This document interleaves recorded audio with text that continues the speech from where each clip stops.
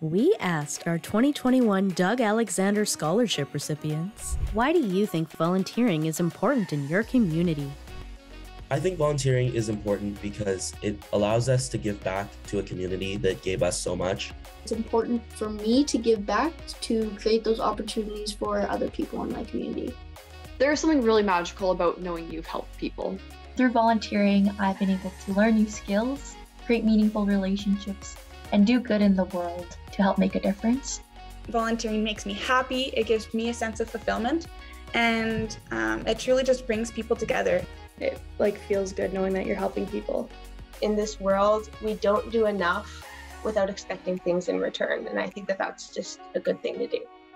I believe in being the change you want to see in your community, and that small acts of kindness can lead to bigger things.